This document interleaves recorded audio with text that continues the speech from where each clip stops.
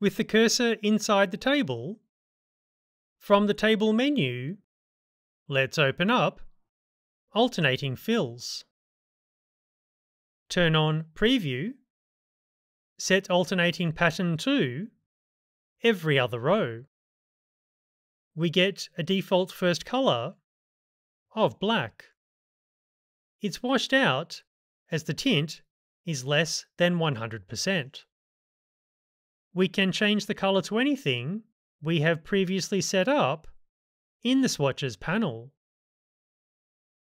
Let's choose cyan. For the next colour, let's again choose cyan, but lower the tint to 7%. Commit the change by clicking in another field. I don't want the colour behind my titles, so I will skip the first row. I will also skip the last row. I hope that helps. Catch you later.